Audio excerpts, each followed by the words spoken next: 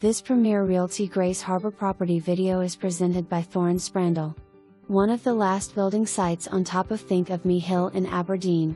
The hill is well out of the flood zone and this property sits above street level.